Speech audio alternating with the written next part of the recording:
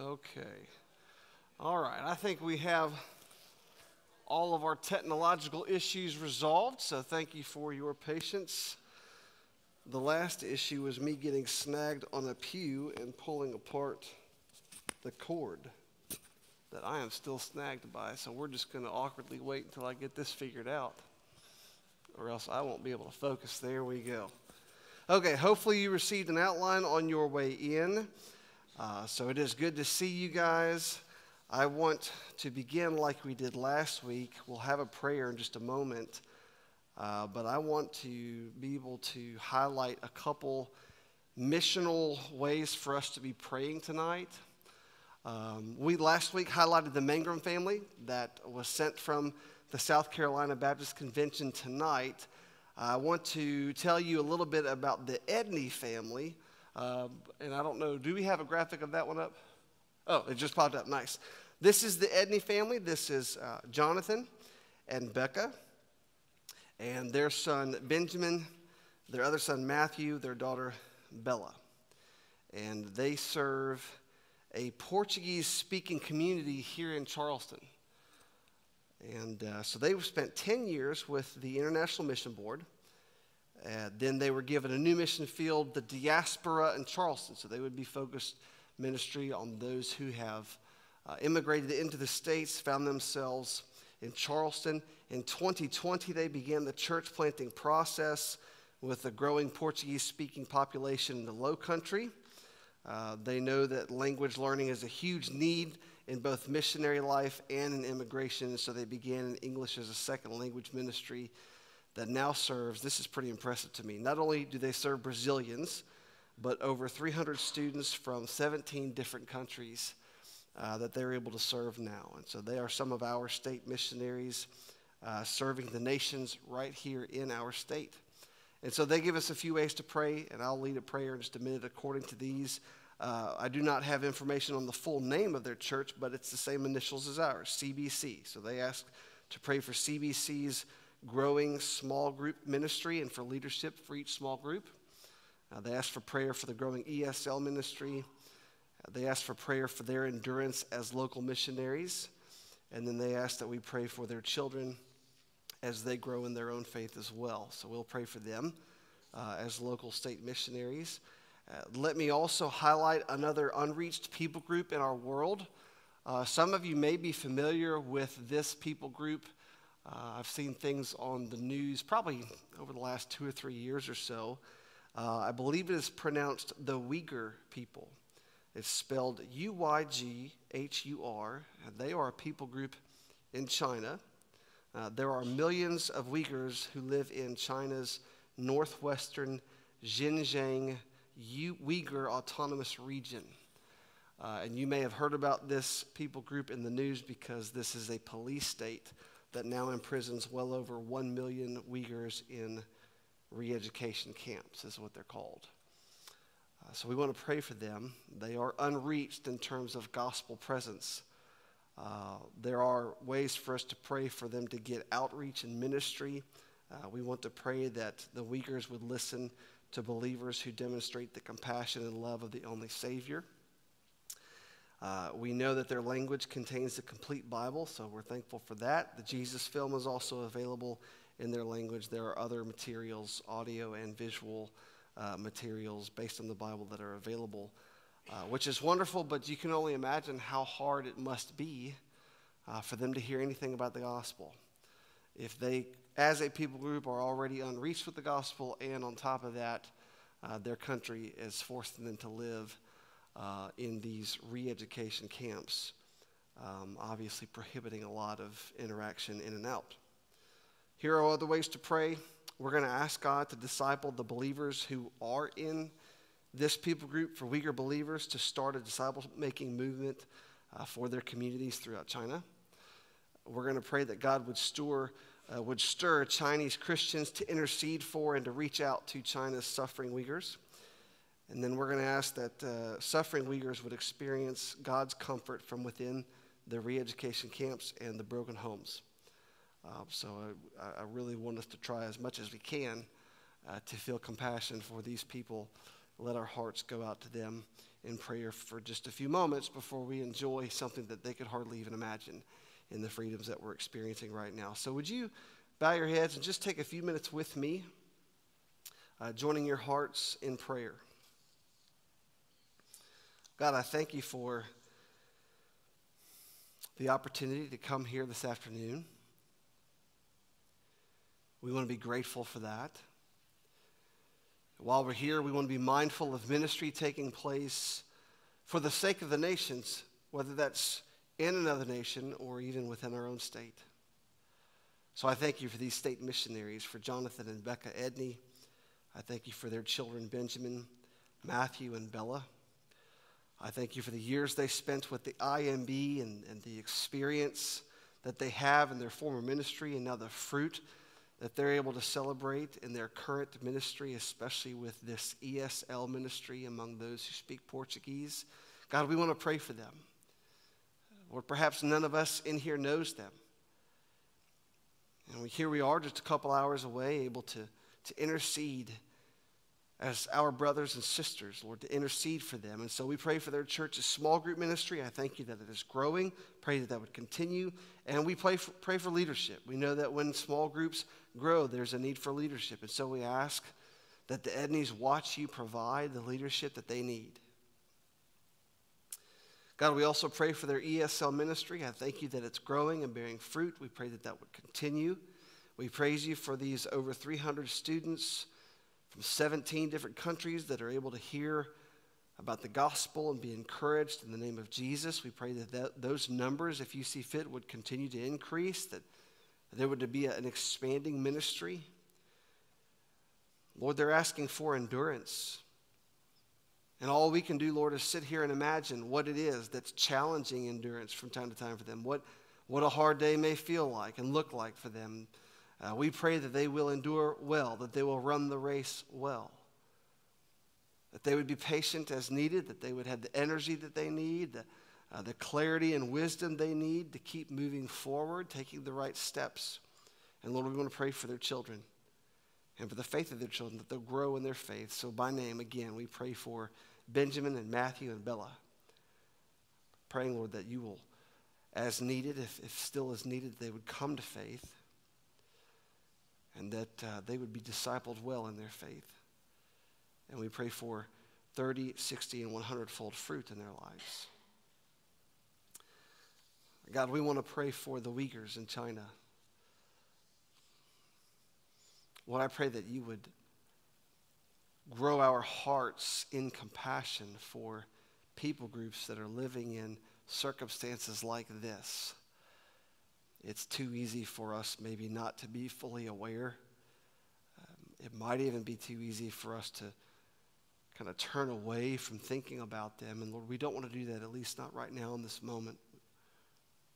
Lord, I thank you that I can pray to the God of the universe, who is very aware of these millions of Uyghurs, very aware of the over 1 million Uyghurs who are in re-education camps, Lord. Lord, I shudder to think what they really are. God, I pray that you will move in a way that only you can move, in a way that demonstrates omnipotence, that you would ease suffering for them, that you would enhance freedom for them. God, I pray that for the believers who are among them, and I would imagine that there may be some, we just don't know about them, there may be a handful. I pray that those believers, as listed in this file, would demonstrate the compassion and love of Jesus, the only Savior. I thank you that their language has materials available in gospel teaching format for them. We pray that you'd see ways to make it available for them, to be able to read scriptures, to be able to watch films or helpful materials to read about that help understand the gospel, the name of Jesus. God, we pray for Uyghur believers that they would be able to begin making disciples, and that it would become a movement. It would become a multiplying movement where disciples would reach the unreached with the gospel, and they would come to faith and share that news with others, and it would spread. We pray for that.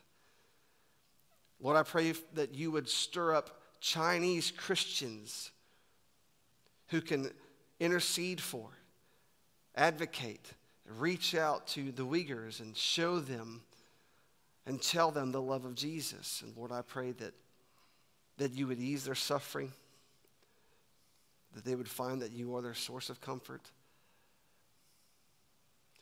And God, it does feel small for us just to spend a couple minutes praying for them, knowing that the significance of this people group and their circumstances is beyond our ability to comprehend. But Lord, we know it's not beyond yours. And so I ask, Lord, that we believe in the power of prayer. By your grace, that we would grow in our belief in the power of prayer. And so we thank you that you've heard our prayers. Lord, now I pray that you will use this time. Lord, you've drawn us together to spend more time in the Word, to equip ourselves in Scripture, to edify our faith. So help us to do that now. I pray for our small group leaders represented in here, that this would be a helpful time for them. Good insight. I thank you for all who have come. I pray that we glean what you have for us as we look in the Gospels and Acts. And I pray this in Jesus' name. Amen. Okay, so last week I ran out of time after we just kind of quickly surveyed the beginnings of each gospel, and the plan next was to look at the endings. So I've just taken that portion of last week's lecture and started lecture 2 with it. So I want us to glance at the endings of the gospels. You can go ahead and turn to the last part of Matthew. We're just going to kind of look through them for a few minutes. I want to define what I'm labeling as the ending of the Gospels. It's the resurrection and after. So the word resurrection is your first blank, which reminds me I need to brag on myself for just a minute if you'll allow me. I figured out how to restock our office workroom stapler today. And I just needed you to know that. It's an automatic stapler. Thank you. It's an automatic electronic stapler, and it ran out. And Debbie wasn't there. And I usually need her for moments like that, but I made it happen, y'all. And I was telling myself, I'm going to brag to them about that as I'm stapling 70 copies of this. And then the Lord humbled me again because I realized that when I made the copies, I only copied one side of the copies. And so y'all were only getting page 8 and 10 or whatever it is, 9 and 11, and not the others. And so I threw that whole batch away that I had stapled and did a new batch. So the Lord humbled me pretty quickly, so I needed to share that. Thank you. I appreciate your encouragement there. All that to say, the ending of the Gospels is the resurrection account and everything that happens after that. So that would be Matthew 28, verses 1 through 20, Mark chapter 16, verses 1 through 20, Luke chapter 24, verses 1 through 53, and John chapter 20, verse 1 through chapter 21, verse 25. So find Matthew 28 if you haven't already. We're just going to glance, kind of cruise through these. Verses 1 through 10 give us the resurrection account of Matthew. What I'd like to do is just read some of the direct dialogue that takes place in each of these accounts. If you'll look at verses 5 through 7, an angel speaks to the women. It says, "Do not be afraid, for I know that you seek Jesus who was crucified. He is not here, for he has risen, as he said. Come, see the place where he lay. Then go quickly and tell his disciples that he has risen from the dead, and behold, he is going before you to Galilee. There you will see him. See, I have told you." Then if you look at verses 9 and 10, they come across Jesus. And he says, "Greetings." And they came up, they took hold of his feet, and worshipped him. Jesus said to them, "Do not be afraid. Go and tell my brothers to go to Galilee, and there they will see me." So what we'll do is we'll read the direct statements being made to the disciples in each of these and just kind of take note of how they're a little distinct, each one of them. After verses 1 through 10, which give us the resurrection account, verses 11 through 15, you have this account of the guards' conspiracy. The guards' conspiracy. Verse 11, while they were going, behold, some of the guard went into the city and told the chief priests all that had taken place. Okay, you can imagine how alarmed they are. They were in charge of keeping that tomb secure. and it's empty. And when they had assembled with the elders and taken counsel, they gave a sufficient sum of money to the soldiers and said, "Tell people, his disciples came by night and stole him away while we were asleep. And if this comes to the governor's ears, we will satisfy him and keep you out of trouble." So they took the money and did as they were directed. And this story, Matthew says, has been spread among the Jews to this day. That's the guards' conspiracy. And then in the next verse, we have the very end of the gospel, famously known as the Great Commission. So we'll go ahead and just read that to finish off this book. Now the 11 disciples went to Galilee, to the mountains to which Jesus had directed them. And when they saw him, they worshipped him, but some doubted. And Jesus came and said to them, "All authority in heaven and on earth has been given to me.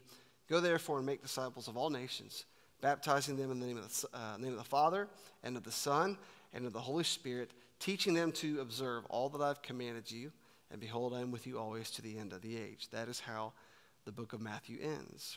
All right, so let's go ahead and go to Mark 16 and just take a glance at how it finishes. Obviously, there'll be some significant similarities and then some distinctions, which is something I want us to be thinking well on over the next week or two, is how the Gospels are both similar and distinct in so many ways. So the resurrection account is verses 1 through 8. The dialogue statements are found in verse 6 and 7. It says, "Do not be alarmed. You seek Jesus of Nazareth, who was crucified. He has risen. He is not here. See the place where they laid him. But go tell the disciples and Peter that he is going before you to Galilee. There you will see him just as he told you." So verses 1 through 8 give us the resurrection account. Verses 9 through 11, Jesus appears to Mary. Verses 12 through 13, Jesus appears to two other disciples. And then in verses 14 through 20, we have Mark's version of the Great Commission. Let's just take a glance at that. Afterward, he appeared to the 11 themselves as they were reclining at table, and he rebuked them for their unbelief and hardness of heart, because they had not believed those who saw him after he had risen. And he said to them, "Go into all the world and proclaim the gospel to the whole creation. Whoever believes and is baptized will be saved, but whoever does not believe will be condemned. And these signs will accompany those who believe. In my name they will cast out demons, they will speak in new tongues, they will pick up serpents with their hands, and if they drink any deadly poison, it will not hurt them. Then they will lay their hands on the sick, and they will recover." So then the Lord Jesus, after he had spoken to them, was taken up into heaven and sat down at the right hand of God, and they went out and preached everywhere, while the Lord worked with them and confirmed the message by accompanying signs. I hope you noticed the brackets. We'll kind of touch on that just very briefly later on. But that's how our copy of the book of Mark finishes through verse 20. Okay, so let's glance in Luke 24 to see a little bit how Luke finishes his gospel account. The resurrection account is narrated in verses 1 through 12. Verses 5 through 7 give us the direct dialogue. "Why do you seek the living among the dead? He is not here, but has risen." I feel like maybe this is a risky way to put it, but it's okay to kind of have favorites, I guess, in some ways. I feel like that's kind of my favorite one. Man, it just pops. Why do you seek the living among the dead? There's just a rhetorical power to how that question is stated. He's not here, but is risen. Remember how he told you while he was still in Galilee that the Son of Man must be delivered into the hands of sinful men and be crucified, and on the third day rise. Then in verses 13 through 35, one of my favorite passages in all of Scripture is what we can refer to as the Emmaus appearance. It's where Jesus shows up and starts walking along with two disciples who are going back home to a village named Emmaus. It is a wonderful story.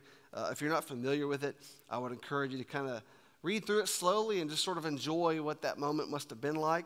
Then after the Emmaus appearance in verses 36 through 49, we have the Jerusalem appearance. Those disciples run back to Jerusalem to find out that Jesus has been appearing to others, and then he appears again. Pretty fascinating way for the gospel account to end. We have the ascension in verses 50 through 53. Let's just read that passage real quickly. "And he led them out as far as Bethany, and lifting up his hands, he blessed them. While he blessed them, he parted from them and was carried up into heaven. And they worshiped him and returned to Jerusalem with great joy, and were continually in the temple blessing God. So that's how the book of Luke ends. And now let's go to John chapter 20. 2 chapters are the ending for the book of John according to how we've defined it. The resurrection account is verses 1 through 18. If you'll look in verse 13, you see the angels asking, "Woman, why are you weeping?" And then she answers, "They've taken away my Lord. I do not know where they've laid him." And then she turns around. She sees Jesus. She doesn't know it's Jesus. And then Jesus speaks to her directly. "Woman, why are you weeping? Whom are you seeking?" And supposing him to be the gardener, she said to him, "Sir, if you've carried him away, tell me where you have laid him, and I will take him away." And Jesus said to her, "Mary." And she turned and said to him in Aramaic, "Rabboni," which means teacher. Then he said, "Do not cling to me, for I have not yet ascended to the Father, but go to my brothers and say to them, I am ascending to my Father and your Father, to my God and to your God." And one thing I'd recommend you do, you've got these references in your notes. It might be worthwhile during the week, maybe look at those same passages I just read of the dialogue that takes place at the resurrection account and just think about it. What is it that you notice? How are there similarities? How are there differences? Why might there be those differences? Why might there be those similarities? It's a very helpful thing to do. And we're going to talk more about how do we kind of let the gospel accounts help inform with insight for one another. And so that would be a good way to kind of prime that pump, to start thinking about, okay, what do we learn here? So back in John, verses 1 through 18 of chapter 20 give us the resurrection account. Verses 19 through 23 give us an appearance and a great commission. Let's see John's version of the Great Commission.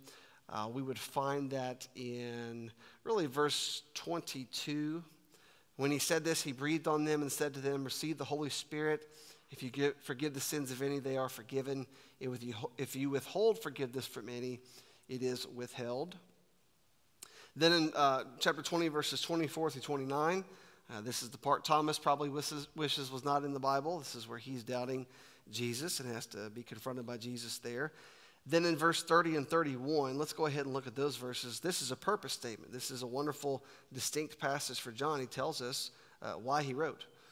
"Now Jesus did many other signs in the presence of the disciples, which are not written in this book, but these are written so that you may believe that Jesus is the Christ, the Son of God, and that by believing you may have life in his name." Then in chapter 21, verses 1 through 14, we have one of the miraculous catches of fish episodes. This one is after Jesus' resurrection. There's another one when he's calling his disciples. This one takes place after Jesus' resurrection. And let's see, is this one? Yes, this is the one where they count the fish. In verse 11, 153 fish. Feel free to play some Bible trivia with folks in your family and ask them, where do you find the number of fish caught and how many? Right here in John 21, verses 1 through 14. Then beginning in verse 15 through verse 23, Peter is reinstated into ministry. So 3 times Jesus asks Peter, "Do you love me?" And Peter has to go through that threefold conversation with his Lord to be reinstated into ministry after he denied Jesus for 3 times. And then we have the conclusion in verse 24 and 25. Let's read those 2 verses. "This is the disciple who is bearing witness about these things and who has written these things, and we know that his testimony is true." We saw that last week when we were looking at who John was. Then verse 25, "Now there are also many other things that Jesus did, were every one of them to be written, I suppose that the world itself could not contain the books that would be written." As a bibliophile, I just love that verse. It's a fascinating thought. And that is how the book of John ends. And so that's just a quick glance at the way the 4 Gospels end. In a moment, I do want to spend some time looking at some of what I would consider the key passages of each Gospel. But before we do that, let's go ahead and give away some books here. If you are interested in receiving books. All right, I need a color reminder here. Nikki, you brought these forward. Do you know the color? Teachers are yellow, and then everyone else is blue. We have determined that means the blue y'all are the knots. If you signed up, it's you're not a small group leader, which means these are the not knots, okay? The small group leaders are the not knots. Let me give away some copies of our primary giveaway book, Discipling How to Help Others Follow Jesus. And this copy is going to, and if, you know what, if you or someone could kind of help come get these, I'll give a few away just a little quicker. Sarah Wessinger, I saw her walk in. Sarah, come on down. And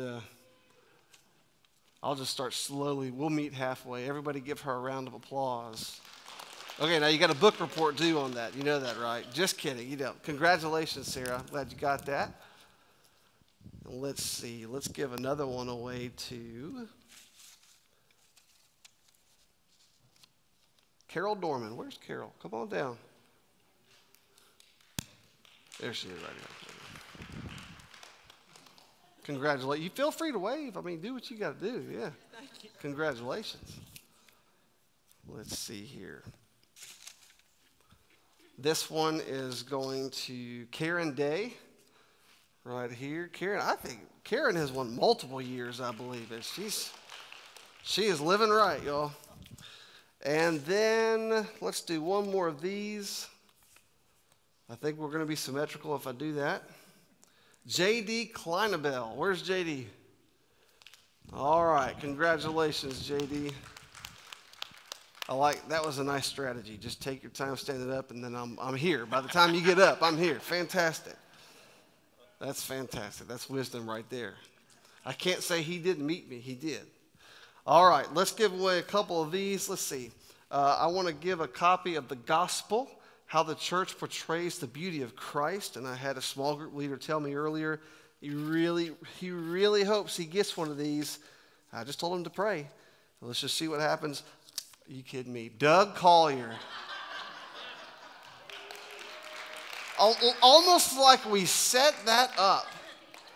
Just an hour and a half ago, I was like, man, I really want that gospel one. Well, you prayed well, sir. Amen. Congratulations. Amen. That's fantastic. All right, let's do another one of these. This one belongs to Tish Clance. Congratulations. Now, y'all see, Tish met me in the middle quickly. I appreciate that. If y'all all would just come sit up here, then you get all the credit for that.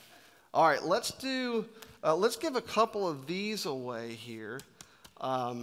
Just a couple. I need somebody coming back next week. This is a book written by, I think I've given a book by John Piper away every year.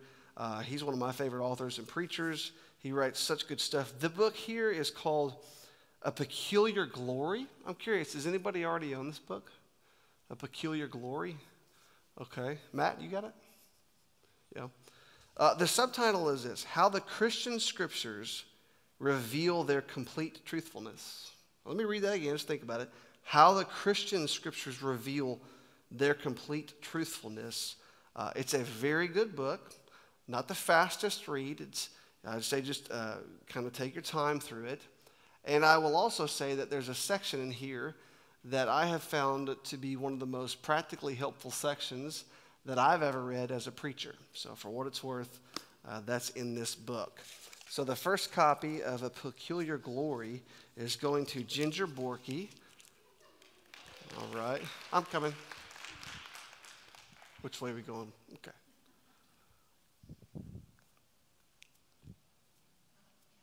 Congratulations. You're good. This is the last one I'm going to do right now. Yeah, you're good. Thank you. And this copy of A Peculiar Glory is going to Gerard Del Pret, right over here. Congratulations, sir. And I think that's good for now as far as giveaways go. So we'll get back into it. All right. Did y'all see how smooth I was with that cough segue right there? Okay, I want to spend some time. What I'd like to do, and I admit it's a little risky to do this because it just kind of demands some selectivity, but I want to mention some passages that I would consider key passages in each gospel. And let me kind of remind you of one of the biggest goals of why we're doing these lectures. One of the biggest goals is just to help you get familiar with the content of the scriptures. And I think it helps if you just are reminded by key passages in books. Like another one of our goals is to help us to grow as in our hermeneutical ability and things like that. But I want us to think about key passages, if for no other reason, just to help refresh you in what is in these books, or some of the most, not significant. Again, I want to be careful here. Just some key passages, some famous passages. So again, if you'll just take your copy of the Bible and just kind of flow through with me. The book of Matthew begins with the genealogy. I'm not going to read it, but I do consider that a very key passage. We'll see one of the reasons it has significance later on. Your next blank is for the word discourses. Discourses, in other words, teachings, extended teachings. And Matthew is known to have 5 sections of discourses in it. It's one of the main characteristics of the structure of the book of Matthew. So if you'll go to chapter 5, what you see is he begins to teach. From chapter 5 through chapter 6 and chapter 7, that is known as the Sermon on the Mount. Okay, then there'll be some narrative of miracles and ministry activity taking place. And then we get to chapter 10. There's another section of teaching. There's another prominent discourse in the book of Matthew. Then we have more ministry activity that takes place. If you go to chapter 13, then you have this discourse that's composed of lots of famous parables. Okay, in my book, in my Bible, the section headings are the parable of the sower, then an explanation on the purpose of the parables, and then the parable of the sower explained. Then you have the parable of the weeds, the mustard seed and the leaven, prophecy and parables, the parable of the weeds explained. You have the parable of the hidden treasure, the parable of the pearl of great value, the parable of the net, a statement on new and old treasures. And so that is another extended section of Jesus' teaching, in this case, lots of parables. Then you have more activity taking place. You get to chapter 18. Then you have an extended session of teaching there. And then you have more ministry activity. And then in chapters 23 through 25, there's another extended section, 3 more chapters worth of teaching. Okay, so I just want you to kind of know that, have some familiarity with that. It kind of helps us see how the Lord made sure that the book of Matthew was designed, kind of alternating between his activity and his teachings. Okay, you can go ahead and go all the way back to chapter 1 when we do this next thought. I want us to notice, and this happens in all of the Gospels in some form or fashion, even if it's just in hints about the Old Testament. But Matthew is known for lots of locations where he shows that a portion of the Old Testament is being fulfilled.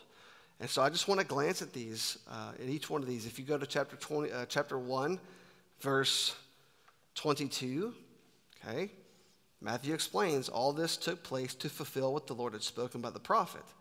Behold, the virgin shall conceive and bear a son, and they shall call his name Emmanuel. So he quotes Isaiah 7:14 there. Then it explains the name of the meaning of that name, which means God with us. Then we go to chapter 2, find verse 15. And he says, right there in the middle of the verse, this was to fulfill what the Lord had spoken by the prophet, out of Egypt I called my son. That's Hosea chapter 11, verse 1. Looking back on when Jesus' family had to flee to and from Egypt, which we also looked at that last week as well. He's showing how it fulfills the Old Testament. Verse 17, then was fulfilled what was spoken by the prophet Jeremiah. A voice was heard in Ramah, weeping and loud lamentation, Rachel weeping for her children. She refused to be comforted because they are no more. Jeremiah 3, verse 15. If we go from there to verse 23, he says, and he went and lived in a city called Nazareth, so that what was spoken by the prophets might be fulfilled, that he would be called a Nazarene. Now, if you remember 5 years ago when I preached on this passage, that is sort of an intriguing one. It's not directly quoting any of the prophets. It's almost like a summary of much of what the prophets said. So that one kind of stands out. Yet he still says that this fulfilled what was spoken by the prophets. Okay, if we go from there to chapter 4, verse 14. Let me be clear. These are not all the places where the Old Testament is referred to. These are where Matthew identifies that fulfillment is taking place. Specifically, he identifies it. Chapter 4, verse 14, so that what was spoken by the prophet Isaiah might be fulfilled. The land of Zebulun and the land of Naphtali, the way of the sea, beyond the Jordan, Galilee of the Gentiles, the people dwelling in darkness have seen a great light, and for those dwelling in the region and shadow of death, on them a light has dawned. Go to chapter 5, verse 17. This is where Jesus just says something that really kind of, especially after looking at what we've just seen, this is profound. Do not think that I have come to abolish the law of the prophets. I have not come to abolish them, but to fulfill them.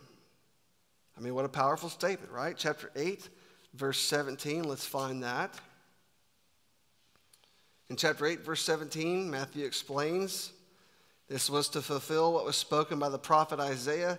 He took our illnesses and bore our diseases. So he quotes Isaiah chapter 53, the first part of verse 4, where Jesus has been healing people, and it says this is a fulfillment of he took our illnesses and bore our diseases. Chapter 12, let's go to chapter 12, find verse 17. This was to fulfill what was spoken by the prophet Isaiah. Behold, my servant whom I have chosen, my beloved with whom my soul is well pleased. I will put my spirit upon him, and he will proclaim justice to the Gentiles. He will not quarrel or cry aloud, nor will anyone hear his voice in the streets. A bruised reed he will not break, and a smoldering wick he will not quench, until he brings justice to victory, and in his name the Gentiles will hope. Chapter 13, verse 14. Indeed, in their case, the prophecy of Isaiah is fulfilled that says, and now he quotes Isaiah 6, verses 9 and 10, you will indeed hear but never understand. You will indeed see but never perceive. For this people's heart has grown dull, and with their ears they can barely hear, and their eyes they have closed, lest they should see with their eyes and hear with their ears, and understand with their heart and turn, and I would heal them. Okay, so he's quoting Isaiah 6, 9 and 10.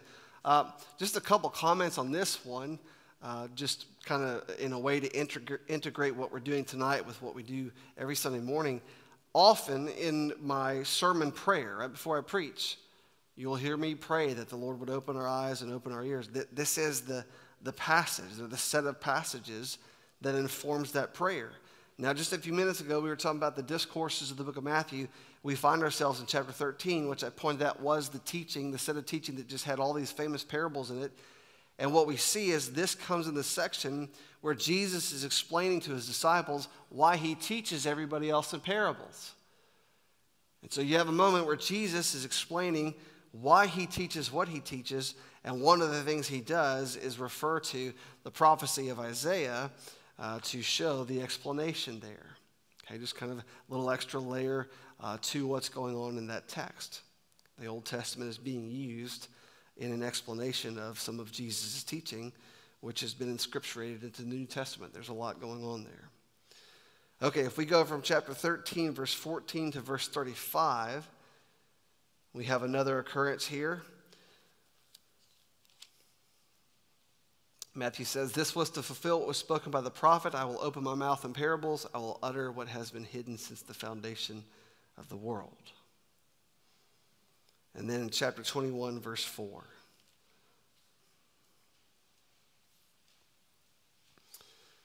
This took place to fulfill what was spoken by the prophet, saying, say to the daughter of Zion, behold, your king is coming to you, humble and mounted on a donkey, on a colt, the foal of a beast of burden. So I believe what we just did, hopefully you found it somewhat helpful and interesting. We just found every occurrence where Matthew as an author shows us how specifically what's going on or being said in his gospel account is fulfilling, in most cases, a very specific text of Scripture. And then, of course, in the two exceptions, the one about Jesus being born from Nazareth has a broader attribution to the prophets as a whole. And then, of course, Jesus himself saying that he has come to fulfill the prophets. So that's just one of the characteristics of the book of Matthew. Again, others do it as well. He's kind of known for doing it the most. And then, of course, the Great Commission. Now, we read it already. We don't need to glance there. But certainly, we would need to see that the Great Commission is a key passage. Now, I'm sure that there's a chance that you can think of some others, which is wonderful that you can.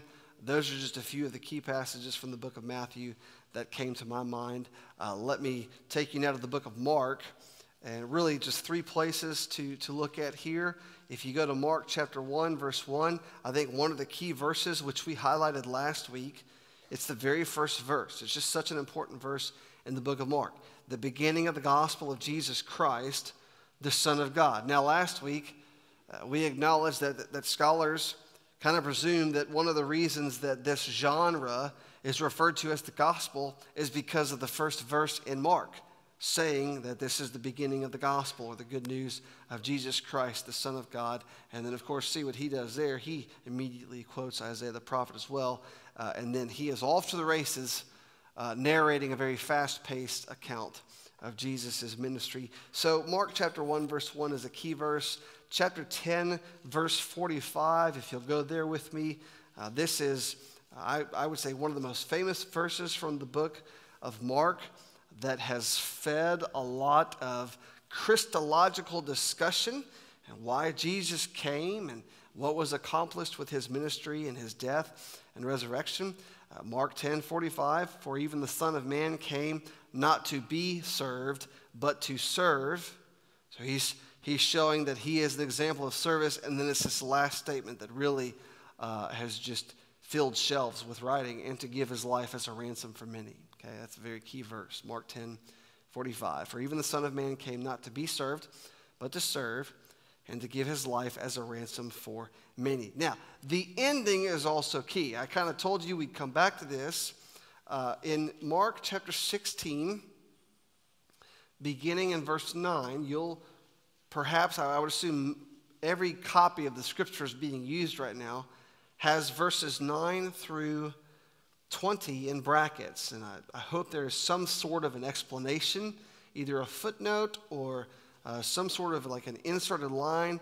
In my Bible, there's a little bit of an insertion, a bracket insertion that says this: some of the earliest manuscripts do not include chapter 16, verses 9 through 20. Now, we preach through books of the Bible here, and so there are times where we have come across where there is, usually what has happened is there's a verse that's not there. Like maybe it jumps from verse 17 to verse 19. And I've never tried to kind of shy away from making sure we see that. I would certainly want people to be paying attention as we're preaching so they notice something like that. Well, in this case, it's kind of the reverse. The story of the woman caught in adultery in John is another example where it has brackets. And the explanation, again, is that some of the earliest manuscripts don't include these verses, okay? Now, let me just give you a painfully simple and an admittedly simple explanation of this. I have explained this before, I think probably in our first year of these, but we do not have the original copy of Mark. We don't have that. There is no copy that exists that is the one that Mark wrote in its entirety front to back. What we have is a bunch of manuscripts that may have all of Mark, that may have some of Mark, little fragments here and there. These things have been found over the years in all sorts of places. And the earliest ones don't include these verses, which would make Bible scholars, those who are trying to deal with the textual evidence that we have in history, would make them wonder, well, was it added later? Okay? And this is nothing to be like afraid of. This doesn't impact how we view the reality of God's word as scripture. It's just causing the question among scholars to say, was this what Mark wrote, or was it inserted later? And so I just wanted to acknowledge that. It's a very, it's kind of a famous aspect to studying the book of Mark, and there it is. I want you to know that I'm aware of it. I will wrestle with that even more by the time that I preach through Mark.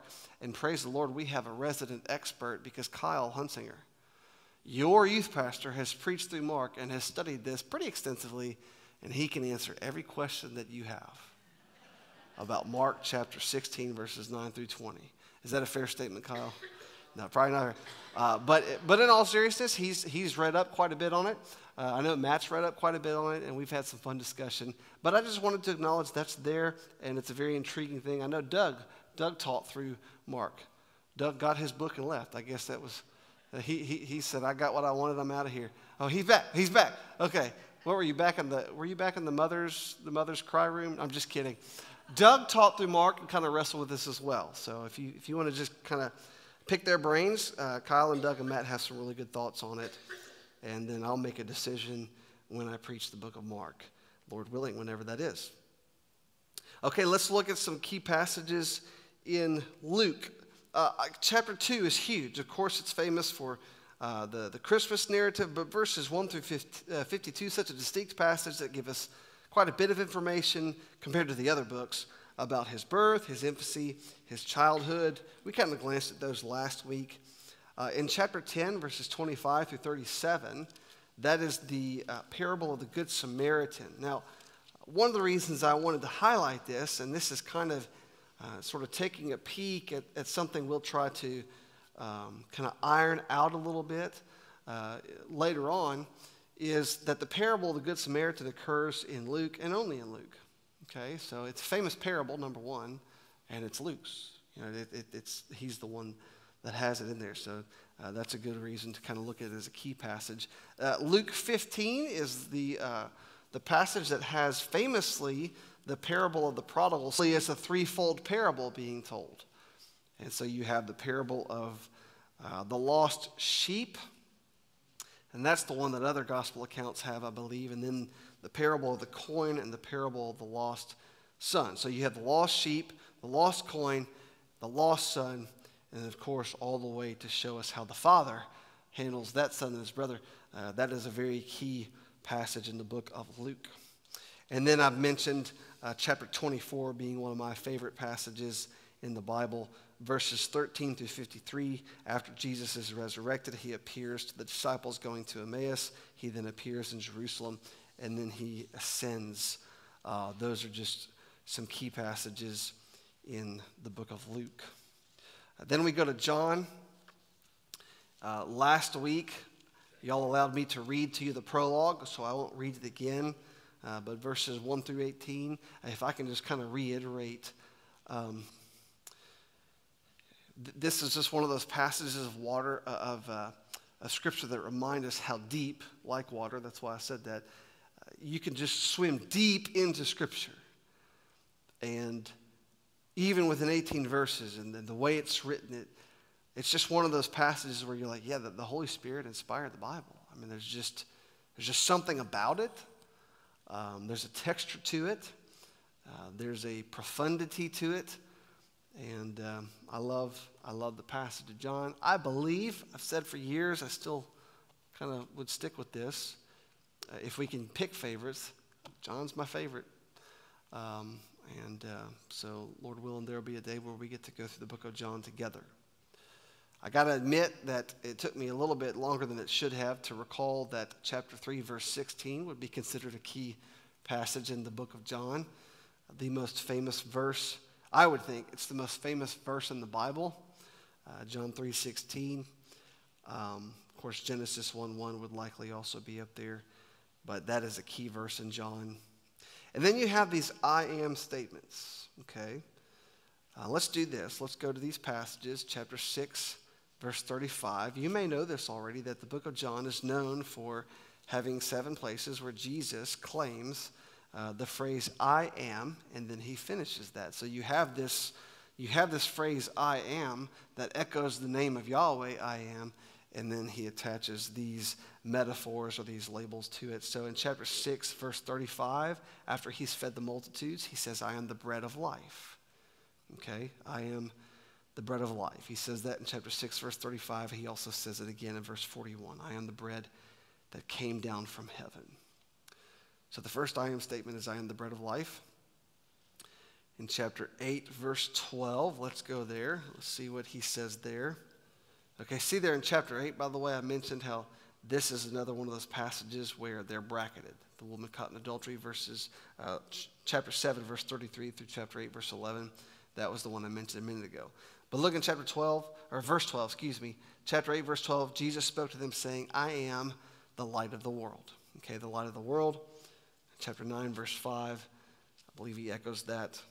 As long as I am in the world, I am the light of the world. So he is the bread of life. He is the light of the world. Chapter 10, verse 7, let's see what he says there. Truly, truly, I say to you, I am the door of the sheep, or like the gate, I think is the idea. So I am the door of the sheep. Same chapter, just a few verses later, not only is the door to the sheepfold, but then he says, verse 11, I am the good shepherd. Okay, I am the good shepherd. In the next chapter, chapter 11, Lazarus is dead, and he is in a conversation with Martha. Verse 25, he says to Martha, I am the resurrection and the life. I am the resurrection and the life. Chapter 14, verse 6. I am the way and the truth and the life. Okay, I am the way and the truth and the life. And then in chapter 15,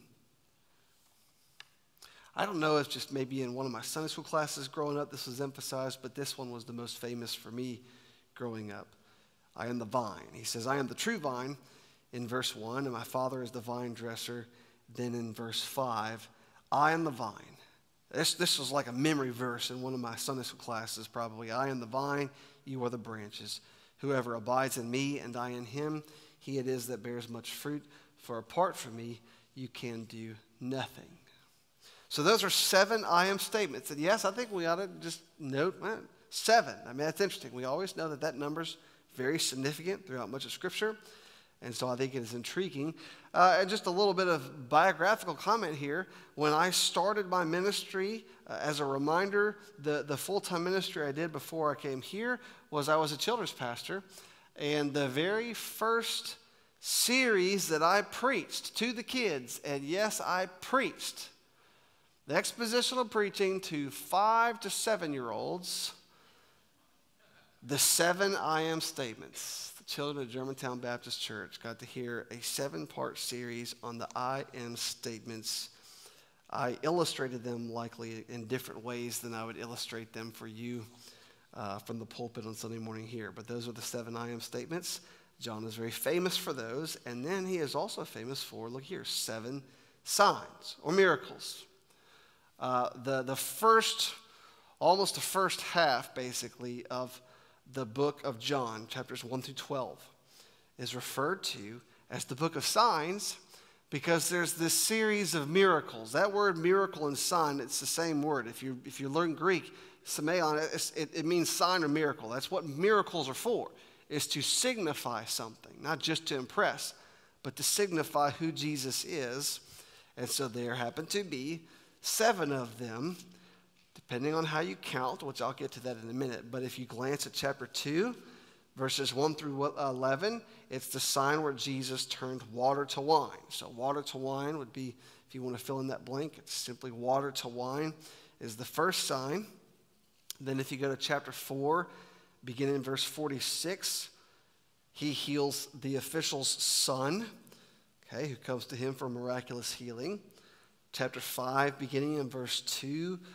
To me, again, this is just one of those famous passages from growing up as a kid in church, was when he heals the invalid who couldn't jump into the pool when the waters are stirred up. That's found in chapter 5, verses 2 through 15, healing the invalid. So let me just kind of reiterate these. Sign number 1, water to wine. Sign number 2, healing the official's son. Sign number 3, healing the invalid, the one by the pool of Bethesda. Then the 4th sign is chapter 6, which we glanced at earlier. It has an I am statement in it, feeding the 5,000. Feeding the 5,000. Chapter 6 is just this jam-packed chapter. I mean, he feeds the 5,000. And the next sign is the very next account, beginning in verse 16, walking on water. I mean, you talk about a day. If you're a disciple of Jesus, you've had a day by the time you go to bed. Feeding 5,000, walking on water. He ends up sharing in chapter 6. This is where Jesus runs a lot of the crowds away when he says that you have to eat my flesh and drink my blood if you want true life in you. So talk about key passages. John chapter 6 is just a massive chapter. Okay, so that's number 4 and 5, feeding the 5,000 and then walking on water. Number 6, The sixth sign, chapter 9, verses 1 through 41, is healing of the man born blind. Okay, very famous passage there, healing the man born blind. And then number 7, sign number 7 in chapter 11. Again, he pronounces himself as I am the resurrection and the life in this chapter. This is where he raises Lazarus from the dead. So raising Lazarus. Let me just go over these again in case you needed to fill out your notes in any way. Number 1, water to wine. Number 2, healing the official's son. Number 3, healing the invalid. Number 4, feeding the 5,000. Number 5, walking on water. Number 6, healing the man born blind. Number 7, raising Lazarus. Now, when I first mentioned there are 7 signs, then I said this little qualifier. And I said, depending on how you count, okay? Let me acknowledge that there have been different proposals on what all the 7 signs are, and just tell you why I would land on these 7. My guess is these are, the 7 that I've given are probably, my guess would be most scholars would land on these 7, but the list of signs is debated, okay? Now, let me just acknowledge, you're just humoring me. Let me go on a bit of a rabbit trail, if you don't mind, on this, and I just want to celebrate. This is all in a footnote that I'm reading, and I love footnotes, so just let me have my footnote fun for just a moment, if you don't mind. But the list of signs is debated, okay? Now, 6 of them are all pretty much agreed on, all right? Number 1, agreed. Well, that one says it, okay? Number 2, agreed by all scholars pretty much. Number 3 and number 4, agreed. Number 5 is not, okay? So number 5 is not necessarily agreed on by all, but number 6 and number 7 are. So there's something about the walking on water that has caused some to think, well, maybe that's not one of the signs, and so they have other suggestions. So again, just humor me a little bit more here. Suggestions for the additional sign would include maybe the moment where he cleanses the temple. Okay, so that's found in chapter 2, verses 13 through 22. So some would say that should be one of the signs. Of course, some suggest walking on the water, and I've selected that one, chapter 6, verses 16 through 21. And then others suggest what we looked at earlier for just a moment, chapter 21, verses 1 through 14, the miraculous catch of fish. Okay? So those are the 3 options that would complete the list of 7, okay? Would it be Jesus cleansing the temple in chapter 2, Jesus walking on the water in chapter 6, or the miraculous catch of fish in chapter 21, okay? Now, others, let me just get a little more complicating here. Others consider Jesus' resurrection to be the 7th. All right, that's obviously a very powerful miracle. So they would consider the resurrection to be the 7th, and therefore it would be the culminating sign. Okay, so let's give a little thought to that. Let me explain why I would include walking on water. Okay, I include Jesus walking on water for, I think, 3 reasons. Number 1, Jesus walking on water is a clear, miraculous demonstration of his divine power. It's a clear miracle, unlike the cleansing of the temple. See, so some would suggest the cleansing of the temple, but the walking on water, that's a miracle, okay? And Jesus cleansing the temple is not what we would consider some display of supernatural ability or power.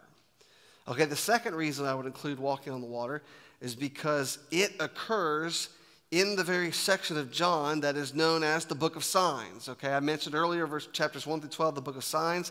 Well, the walking on the water fits in that part of the book, unlike the miraculous catch of fish, which is all the way at the very end.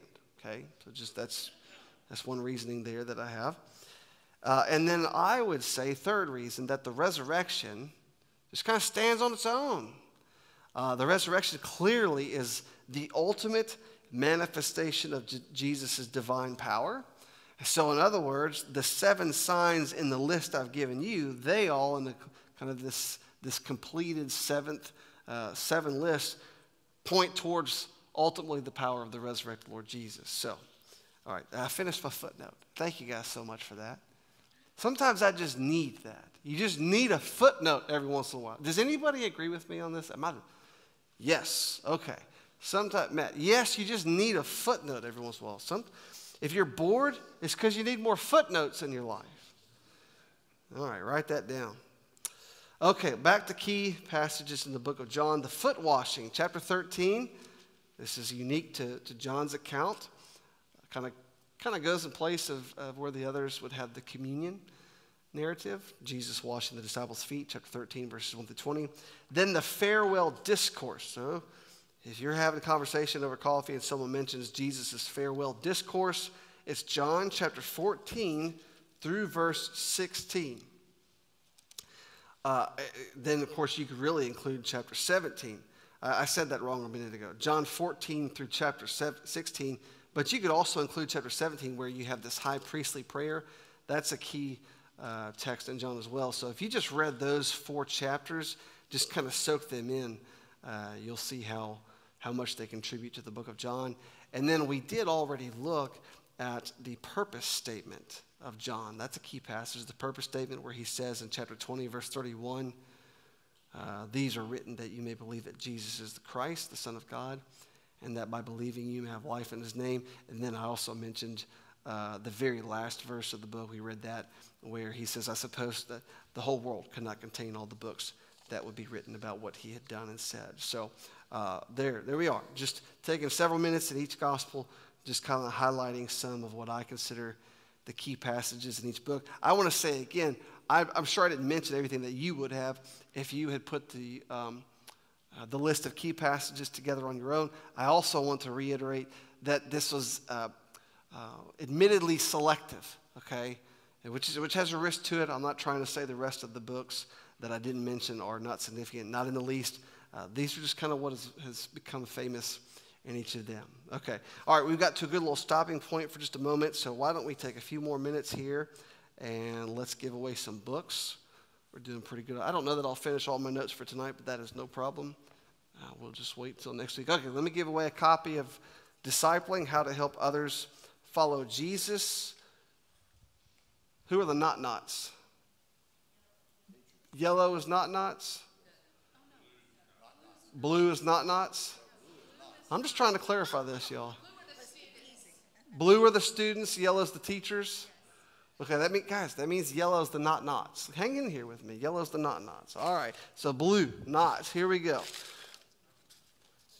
Someone in here is not coming back next week because I just did that. They're like, I'm not doing this. Well, then you're not if you're not doing it. This book is going to Sophie Rivera. Where is Miss Sophie? All right, congratulations. I'll come to you. Thank you, sir. Congratulations, Miss Sophie. And let's give another copy of this book away.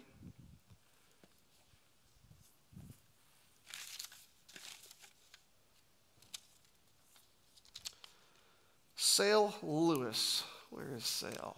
All right, give it up for Sale. Congratulations, sir. And I'm trying to budget my time here. I think I have one more giveaway time, so let me just do this. I'm going to give away a couple copies of the gospel. The gospel, how the church portrays the beauty of Christ. And let's see, this one will go to Carol Bowling. I knew I saw her. Thank you, sir. Congratulations, Carol. And then last one for this particular moment here. Sam Rivera, the Rivera family. Right on. We'll meet this way. Oh, I about gave you the garbage. All right, congratulations. Okay, let me jump back up here.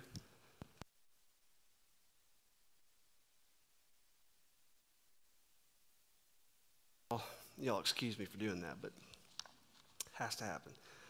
All right, 5:10. We're doing good. Okay. We'll go for just a little bit longer here. What I want to talk about now, I want us to think about, all right, why are there 4 gospels? Why are there 4 gospel accounts? And when I'm saying that, I'm really asking from God's perspective. Remember that when we think of the Bible as God's Word, this is going all the way back to the very first set of Ember lectures. We taught this. that the Bible has this dual authorship to it, the divine author and then all the human authors. And we can answer this question from both the divine perspective and really kind of the historical perspective. I'm kind of trying to think through, why would God inspire this way, okay? Why are there 4 accounts? So that's kind of perspective. And I'm not trying to speak for God. I'm just saying this is what I think we can kind of conclude about this. Okay, I think that we probably feel pros and cons. All right, that's your blank there, pros and cons. I think we probably feel pros and cons to the fact that our Bible includes 4 gospel accounts. Now, I realize as soon as I say that, maybe you've never even felt anything about it. So you're like, well, don't tell me what I feel. Well, here's what I mean by that.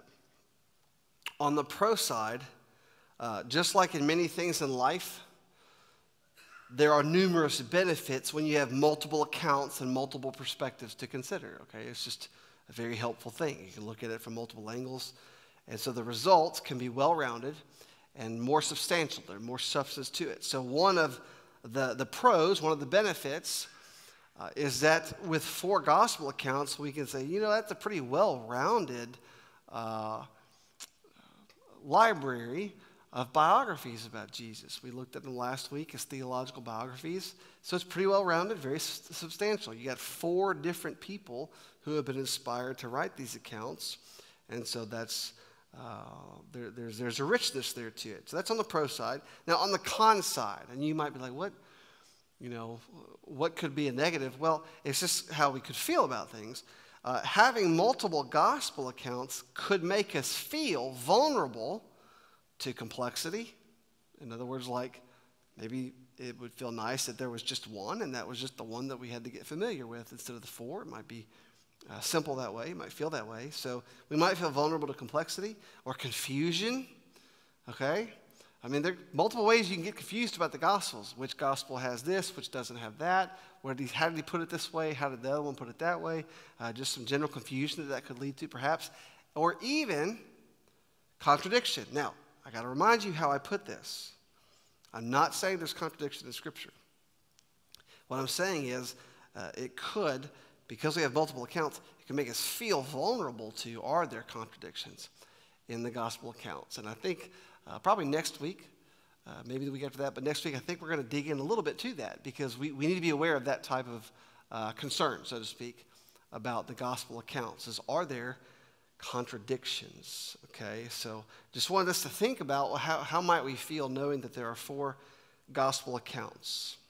Now, what I want to do for the next several minutes is very heavily borrow from Andreas Kostenberger and Richard Patterson in their book, Invitation to Biblical Interpretation. It's one of those that I mentioned last week and said we gave that away probably 3 or 4 years ago as one of our giveaways. And so they have a very helpful discussion on this for the next several minutes. Much of what I say, much of it will even be quoted. So I'll certainly try to be nice and clear with their work here. But they provide some helpful parameters here to think this through. This is often referred to as a problem, okay? The problem of having multiple accounts. And so in your blank there, you can write the word problem. I have it in quotations, the way that I have it typed out. And of course, you see, I think in your outline, you see the question mark there. That's what we're talking about. Is it a problem? Okay, now listen to this statement from Kostenberger and Patterson. They say, in the days of the early church, the diversity found in the 4 Gospels led to attempts to reconcile these differences. Let me read that again and just kind of show you how this resonates with what I was saying about that we could feel vulnerable to some of these cons of having 4 accounts. In the days of the early church, the diversity found in the 4 Gospels led to attempts to reconcile these differences. Now, that's a very telling phrase to me, okay? Very telling. All right, do we really have a problem of differences that we have to reconcile? Now, to be clear, Kostenberger and Patterson, they are not arguing that. That's not at all what they're arguing. They would resonate with us. They're pointing out that it was perceived as a problem. What do? We've got multiple Gospels, and there seem to be differences that we need to reconcile. Okay? So I want us to just acknowledge that that's something that we kind of want to wrestle with, and I plan on doing that more next week. So that is referred to as a problem, and I'm asking, is it really a problem? Okay? Then they give what I would call the reason. That's your next blank. The reason for multiple accounts of the Gospels, okay?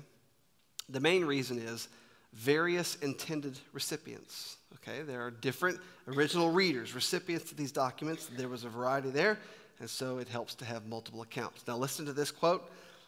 They quote, now I'm about to quote two scholars that quote two other scholars, so I'm keeping it nice and simple tonight. Gordon Fee and Douglas Stewart, which I've given a book away by those two. I believe we've given multiple books probably by those two scholars. Gordon Fee and Douglas Stewart proposed that one of the reasons for the need for multiple canonical gospels is a simple and pragmatic one. Let me just go slow so I make sure we're clear, because I know if I read a long quote, we can kind of get lost in the trees there. One of the reasons that we have more than one canonical gospel, we got four, Matthew, Mark, Luke, and John. One of the reasons, it's a simple and pragmatic reason, just a tangible reason, sort of nuts and bolts reason, and this is it. Each gospel was written to address the concerns of a particular community or group of believers. And since such concerns differed, the gospels could not, for that reason, be identical. Remember, I'm still quoting here. Hence, there arose the need for several different gospels serving Christian communities in various geographical locations. At the same time, all four canonical gospels were intended for a broad readership, not limited to a particular locale, end quote. Okay, now this is like a reminder from last week. Matthew seems to be written mainly for a Jewish audience. Mark seems to be written directly for Romans, those who live in Rome. Luke, he gives the preface acknowledging the reader Theophilus, and yet there seems to be the broader readership intended of Gentiles, okay, non-Jews. So for Luke, who was a Gentile, writing for Gentiles, and then John seems to be written for Jews who had been scattered as Jerusalem was taken over, and they had to scatter, the Jews in the diaspora. And so that's a reminder from last week, and so the point is, the reason that there are multiple accounts is that there were multiple groups that needed to benefit from this. So what you have here is a combination of, from God's perspective, he wants multiple accounts. He's orchestrating things as he sees fit in history. And then from sort of the ground level in history, there's just people going to different communities and speaking different languages and from different people groups, Jews or non-Jews, and God's making sure that his word is becoming available for all of them. So that's really the best summary reason for multiple gospel accounts. Okay, the next blank is the benefit. Okay, let's just think about the benefit, which I would summarize as a fuller picture. Okay, so we've asked, is it really a problem that we have multiple accounts? We'll hopefully help clear some of that up over the next 2 weeks. We've identified the reason. It's because there were different readers in mind. Now, what's the benefit? All right, we've already kind of hinted at this. I would summarize it as a fuller picture. Okay, you get a fuller picture. I used the phrase earlier, well-rounded. Now listen again to what Kostenberger and Patterson say. While the four gospel accounts all focus on the story of Jesus, each gospel has a unique contribution to make, so that what emerges is a composite, multifaceted picture of Jesus. So one picture, but multifaceted, composite. They go on to say this: the cumulative effect resulting from reading all four Gospels is that readers attain a more comprehensive understanding of the story of Jesus as a whole than if they were only reading one of these Gospels. That's just a profound thought. As valuable as the Gospel of John is, and I mean it is, we cannot plumb the depths of the richness in the Gospel of John alone.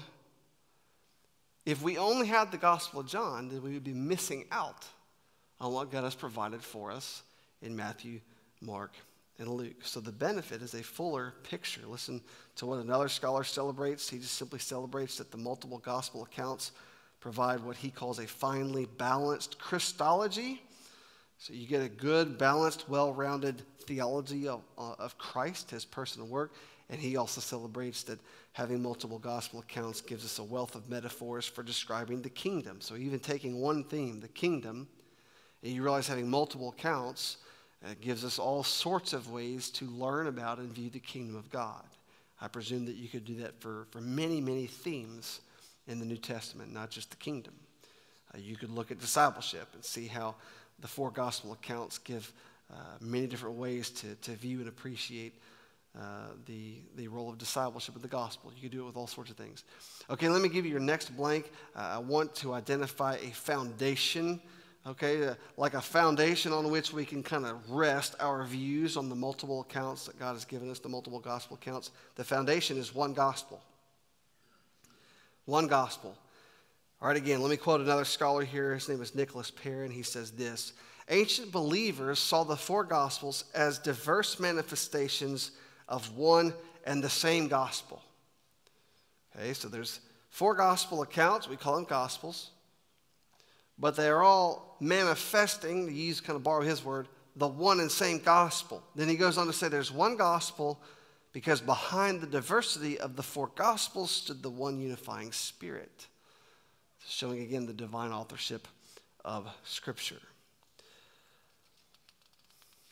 Listen to this quote from R.T. France, another scholar. He says this: the different interpretations of the four evangelists are thus an essential part of the biblical record of Jesus' teaching. In other words, we have to have all of them.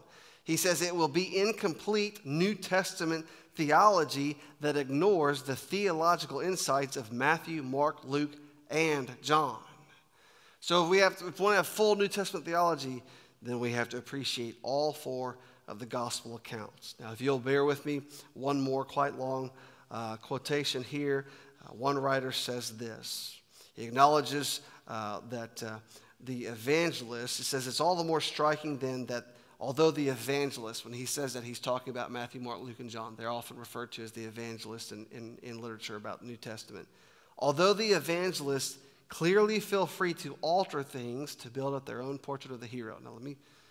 Now, that might have sounded alarming to you. What he's acknowledging here is that you can see Matthew chose to write about this in a certain way, and Mark chose to write it in another way. For example, Mark decided to let us know that they fed on green grass before Jesus fed the thousands. Okay, he altered his account, is what he's talking about. Okay, so he says this: although they clearly feel free to alter things to build their own portrait of the hero, nonetheless, all four still tell essentially the same story. So I was referring to this book when we were talking about the Greek biographies having a hero or an important person.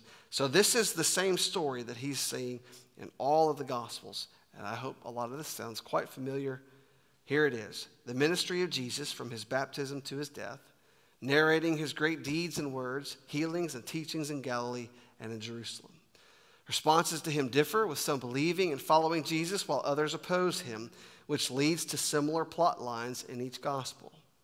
He continues by saying this: the conflict is between Jesus and the religious leaders of his day, which will eventually result in the formation of the church out of the disciples.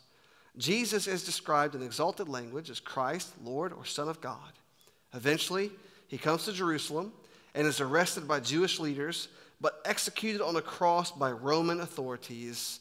And I love this. He says, and something odd happened afterwards, talking about the resurrection.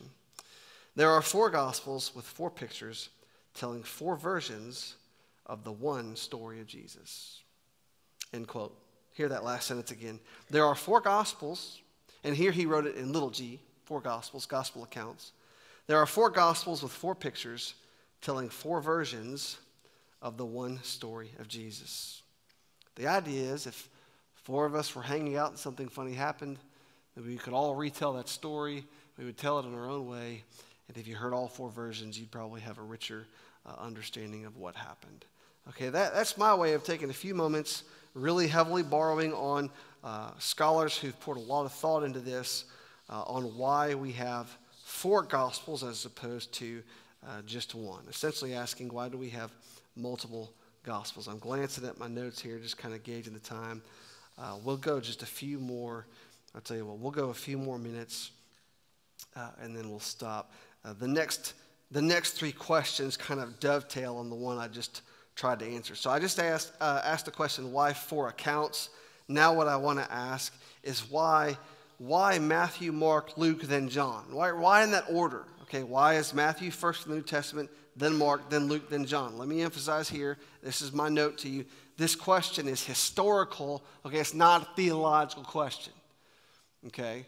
I'm not saying God didn't orchestrate things to where we have our canon ordered the way it is, but I'm thinking just, okay, how were these decisions made, even from the human perspective, to where eventually when the Bible was all put together, we find ourselves with Matthew first, then Mark, then Luke, then John. Okay, let me just give some thoughts. Okay, so I've gone from quoting like elite scholars. Now I'm just kind of giving you some of my thoughts. Okay, so you might realize, well, we can tell the difference. I don't know. Here are some thoughts. Number one, Matthew's genealogy makes for a perfect New Testament on-ramp, okay? So if we went back to the book of Matthew, now I am not saying that I'm the only one that thought of this, no. I'm saying I'm not quoting scholars here, I'm just kind of going on what I've gleaned over the years. Matthew chapter 1, verses 1 through 18, this genealogy, I mean, it's just this wonderful on-ramp from the Old Testament into the New Testament. So that right there would be one good reason to begin the New Testament with the book of Matthew. Okay, let's go to the other end. We talked about Matthew, let's go to the other bookend, John. Why is it last? Well, my suggestion would be John is so distinct from the other three that it seems to make sense to place him fourth. That's one reason, perhaps, one suggestion.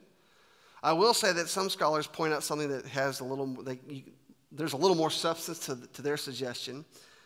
They mentioned that John was written last. Okay, it was just the last one produced, thus being placed last, and that is certainly a good reason for it. But we also know that we just can't help but notice that John is so different than Matthew, Mark, and Luke. Not overly different. Obviously, we just talked about how similar all four are in their plot line, but there is a distinction to John. So it also seems like the right place to put him fourth. So we have Matthew first, John fourth. Okay, let me talk about Luke before I talk about Mark. All right, so Luke also wrote Acts, so maybe it makes sense to put Luke as close to Acts as possible. You just got John in between. Okay, you talk about that is a simple suggestion right there. Maybe that's just how it happened. Which means Mark goes second, which is somewhat ironic since it seems as if Mark wrote first. I think I told you before that if you caught me off guard and asked me what's the first gospel, I might look really dumb as a pastor because I could accidentally, without thinking, say Mark, because there's much reason to think that Mark's gospel actually was written first. Okay, I think we will get into, let's see, do we get into that tonight? Do we want to wait? Yeah, let's just keep going for a few more minutes here. Okay. All right, so let me kind of explain what I just said. So it's considered that Mark wrote first. I talked about how the first three Gospels are more similar to one another than John. The first three Gospels, Matthew, Mark, and Luke, I've shared before, they're referred to as synoptics. That word synoptic means something like looks the same, sees the same. Okay, so those three look the same, have a very similar viewpoint. Listen to what some scholars have said here about Matthew, Mark, and Luke. The similarities in presentation, especially among the three synoptic gospels, are best explained on the assumption of some kind of literary interdependence. And you're like, I wish you'd stopped before you read that because that just sounds so nerdy. Literary interdependence. In other words, they're saying they're so similar that you can't help but wonder, are they using one another?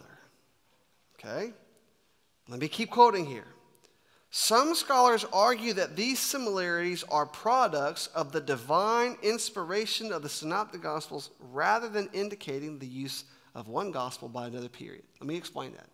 Some are just saying God inspired the Bible. He has the power to inspire every word as he sees fit, which we agree with here at this church. Therefore, if God wanted Matthew and Mark and Luke to say the same things, then he could have done it, and we don't disagree with that. Okay? But there's an interesting question being raised. Again, I quote, "But if divine inspiration alone accounts for the similarities between the synoptics, it's difficult to account for the differences." Okay? So they're saying, look, we agree God inspired every word in Scripture. I mean, that is such an important belief of ours. But there's also reason to think that God made sure that the authors could have used one another. And many believe that Mark was written and then Matthew and Luke used much of Mark, which we'll see in just a moment. Okay? Let me emphasize here that this view of literary dependence, where we might have one Bible author using another, which, by the way, we just showed Matthew doing over and over and over with the Old Testament. That view of literary dependence does not reduce in one iota the view of divine inspiration that we have for the Scriptures, okay? Which is another way of saying we believe that God inspired every word of Scripture. This is all just me right here. One could argue, and I would argue this, that this view actually enhances the view of divine inspiration to see that there is a divine governance of the whole process. So not only do I believe that God can inspire Matthew to write what he did and Mark to write what he did and so on and so forth, which I believe happened, I also believe the Holy Spirit can orchestrate things where Matthew can have a copy of Mark available. And all in that inspiration process God's working out, he could use the book of Mark to write some of what he has. So this does not lessen, in my opinion, doesn't lessen one bit our view of divine inspiration. Matter of fact, it kind of seems to enhance it. Now we realize God is governing the entire process of inscripturation, of bringing Scripture into being, including his governance over the author's minds, their words, their research, and even utilizing their personalities all along, okay? So hopefully some of that made sense that I just said there. All right, but let me share with you some interesting statistics that would make some people think that Mark wrote first. Listen to this. This is a quote. Matthew shares about 90% of Mark. 90% of Mark is found in the book of Matthew. Luke, about 55%. So Luke has over half of Mark in Luke. Then it goes on to say this. In the areas where they overlap, one sometimes diverges from the other two. Okay? Here's what he means by this. Matthew and Mark may agree against Luke. That doesn't mean they're arguing. It just means that they have a similar wording or something, and then the other one is different. Matthew and Mark may agree against Luke, or Luke and Mark may agree against Matthew, but rarely, if ever, do Matthew and Luke agree against Mark. Can you hear the logic there? Let's try this again here. Matthew and Mark, they can agree against Luke. Luke or Mark can agree against Matthew. Okay. Again, I'm not talking about arguing disagreement. I'm just talking about differences, distinctions. But rarely, if ever, do Matthew and Luke agree against Mark. That would lend you to think maybe Mark was the source. Listen to these statistics from others. Of the 661 verses in Mark, 500 recur in Matthew in parallel form. In other words, 90%. And 350 verses recur in Luke. Again, about 55%. In addition, there are another 235 verses common to Matthew and Luke that are not found in Mark. This parallelism occurs not only with Jesus' teaching, where one might argue that the early church simply memorized them. In other words, you can say, well, if it's just about what Jesus said, well, they had that memorized, they'd all be saying it the same way, right? We all have famous quotes from people we know, we all would say it the same way. But they explain this. But it happens also with the narrative descriptions of what Christ did. So there's so much similarity to how Matthew and Mark and Luke tell the same story, not just quoting Jesus, but describing what he did or what someone else did. Again, that would lead them to conclude that there's at least one of these being depended on by the others. Now, there's a really solid New Testament scholar named Craig Blomberg, and I'm bringing it home here in the next few minutes, if you'll just hang with me on this. Craig Blomberg offers several reasons to view Mark as a source for Matthew and Luke. Okay, in other words, Markan priority. We think Mark wrote first. Here are several reasons just for you to kind of consider. Number one, often Mark's details are the most vivid. I mentioned last week, Mark is a shorter gospel, but in several places he's actually more detailed. Okay, which makes you wonder maybe if he was being utilized, then those using his work would simplify it a little bit. Number two, Mark's grammar and style are often the roughest. Okay, so if he has the roughest grammar and style, you can imagine if someone's utilizing his work, they might try to make sure that the grammar is a little bit more sophisticated sounding, this or that. It's kind of weird to think about the Bible like that, but this is real stuff. The different books have different styles. I mean, if we knew Greek thoroughly, we could see it easily. Just like you can hear or read someone that guy's from the south or that guy's from the northeast or whatever, you can see some differences in the way the Greek is here. One of the biggest differences is some Greek seems more educated, more refined than others. Number 3, compared to the other gospel writers, Mark narrates more details that could seem embarrassing or even misleading. Now, I want to take a moment here. I don't want this to alarm you. Go to Mark chapter 6, verse 5. I don't want you to misunderstand the point here. To say embarrassing and misleading, obviously that's like a very triggering phrase to use. There's no intent to trigger anything. In Mark chapter 6, verse 5, this is where, if you look at verse 4, Jesus said to them, a prophet is not without honor except in his hometown and among his relatives and in his own household. Now, verse 5, and he could do no mighty work there, except that he laid his hands on a few sick people and healed them. Now, the point is, someone could argue, well, that just shows that Jesus didn't have power to do it, which is not true. But the point is, he was willing to include that verse that says Jesus could do no mighty work there. Now, if we compare that to Matthew 13, there's a typo in your notes. I think you have this. You have these in your notes, right? Does it say Matthew 13:8 in your notes there? Oh, you don't have it? Well, then never mind, because there was a typo in it anyway. If you go to Matthew chapter 13 and find verse 58, okay, this is where we would find what we refer to as the parallel passage to Mark chapter 6. Chapter 13, verse 58. If you start at verse 57, a prophet is not without honor except in his hometown and in his own household, and he did not do many mighty works there because of their unbelief. Matthew says he didn't do it. Mark said he couldn't do it. All right, so you could get the idea that maybe Matthew kind of thought, let me try to just put it in a different angle so that we don't get a misunderstanding here. Mark is not misleading us, not at all. But you can see where someone could try to use that verse, which people do all the time, try to use one verse against other teaching in Scripture, okay? So it might lead you to think, well, maybe Mark wrote first and then Matthew kind of felt a reason to write it differently, okay? I realize that some of this is kind of like, I've never really thought about this before and it seems odd. I just kind of sort of take it in for now, and by all means, if you want to have a conversation about it, at some point we can sit down. Let me give you Blomberg's remaining reasons why it seems as if Mark would have written first and then Matthew and Luke would have used Mark as a source in their own writing research. Number 4, Mark is the shortest of the Gospels, but he is often narrating in a fuller form. Okay, we've already mentioned that. Number 5, almost all of Mark is reproduced in Matthew and or Luke. We've already acknowledged that as well. He says this, number 6, quote Blomberg here, Matthew and Luke only rarely deviate from Mark in sequence of passages or nature of wording in the same way at the same time. Whereas Matthew and Mark frequently agree against Luke, and Luke and Mark frequently agree against Matthew. That's what I said a moment ago, that kind of weird triangle of logic there. Number 7, Mark transliterates into Greek more Aramaic words than the others. Let me explain. When you translate, you say the word agape means love. When you transliterate, you take the letters or the characters in one language and just try to replicate them in the other language. So the word baptize is not really a translation from Greek into English. It's a transliteration from baptizo. Does that make sense?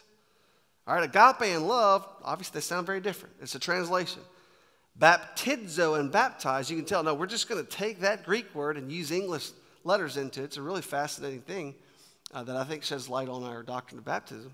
That's a transliteration. So the point here is Mark transliterates from Aramaic into Greek more words than the others. It's a rougher way to write, okay? And so it might have been polished up with translation more by others who would have noticed that. 2 more. Another quote here. Seems to be no other explanation for why Mark would have omitted all of the material common to Matthew and Luke if he had known about it. That's just an interesting way of looking at it from the other angle. Why would Mark have omitted all of this other stuff that Matthew and Luke have in common if it had just not already been written? You get the idea that Matthew and Luke could have built on what they had from Mark, not vice versa. And lastly, and again a quote, when one assumes that Matthew and Luke each redacted Mark, in other words, took Mark and kind of worked with it, maybe even kind of adjusted it in ways, rearranged it, then consistent patterns of theological emphasis emerge. In other words, what you find as the way that Matthew seems to take Mark and utilize it and shape his material from Mark, you see Matthew seeming to have kind of a consistent approach to his own theological emphases. The same thing for Luke, okay? Now, I know that this is like, Michael, it's been a long time. This is a long lecture. That's some crazy stuff. But it's really cool stuff. I think it's important. And let's see here. All right, I have to finish up real quickly here. Let me do one more section on John just for 4 or 5 minutes, and then we'll wait to check into Acts beginning next week. This is all from Kostenberger and Patterson. Okay, we've discussed the synoptics. John, we've already acknowledged, is very distinct. Let's just listen to what they say. I think you'll find this interesting. This might be a helpful way to finish. The degree of difference between John and the synoptic gospels suggests that John probably wrote his gospel independently of the other three, although it is likely that he was aware of their existence. All right, did you hear that? So it seems as if John wrote pretty independently, but there are reasons to think that he knew about some or all of the other gospel accounts. And then they explain why. They say it's suggested by several unself-conscious references that appear to betray awareness of synoptic tradition, if not the synoptic gospels themselves. And let me try to put that in simpler language. In other words, there are places in John where it's like he didn't even realize it. He was showing that he may have known about the gospel material in Matthew, Mark, and or Luke. They give 5 examples. He refers to Andrew as Simon Peter's brother, okay? It's just a reference that happens in chapter 1, verse 40. He doesn't explain it. He just refers to him as that. Maybe he found that out reading Matthew, Mark, and or Luke. The aside in John chapter 3, verse 24. Not that he found it out, but he's almost like he's quoting it the way they would have written it. It's a better way to put it. Number 2, the aside in John chapter 3, 24. There's an aside comment. This was before John, referring to John the Baptist, was put in prison. Okay, that account doesn't take place at his, but he mentions it. Okay, maybe borrowing from how the others had that account in theirs. Number 3, the reference to Jesus saying in John 4:44 that a prophet is not without honor except in his own country. You compare those, then it's almost like maybe he's being reminded of that and utilizing the other sources as well. Number 4, the reference to the village of Mary and her sister Martha in John chapter 11. Could be borrowing on when Luke talks about that in chapter 10, verses 38 to 42. And then the reference to the 12 in John chapter 6, verse 67 to 71, even though they're not previously mentioned in the Gospels, in John's Gospel. The point is not that John wouldn't know these things. He was a disciple and an apostle. The point is the way he's putting it, it's not like he put that in any of his introductory material. It's almost like he may be just kind of echoing how he's read the others. So these scholars suggest, these pieces of evidence suggest that John wrote his gospel with an awareness of the synoptic gospels while pursuing his own unique purposes and agenda. We're going to finish there. I'll dare say that perhaps may be the nerdiest 15, 20 minutes in Ember Lecture's history. And I apologize if I lost you a while back at turn 3, but I appreciate you humoring me. I have a pen here that I'll use just to mark where we are. Lord willing, we'll begin by asking the question, basically, if there are 4 gospel accounts, why is there only 1 book of Acts? So we'll start there. Let me close us in prayer. Lord, I thank you for our time tonight. I thank you for your word. I thank you that if nothing else, we're reminded how rich and glorious and wonderful and gracious it is of you to give us your word. And so we want to thank you for it. And God, I thank you for all those who have come. I pray your blessings on them and their family. And I pray this in Jesus' name. Amen. Thank you, guys. Y'all have a good night.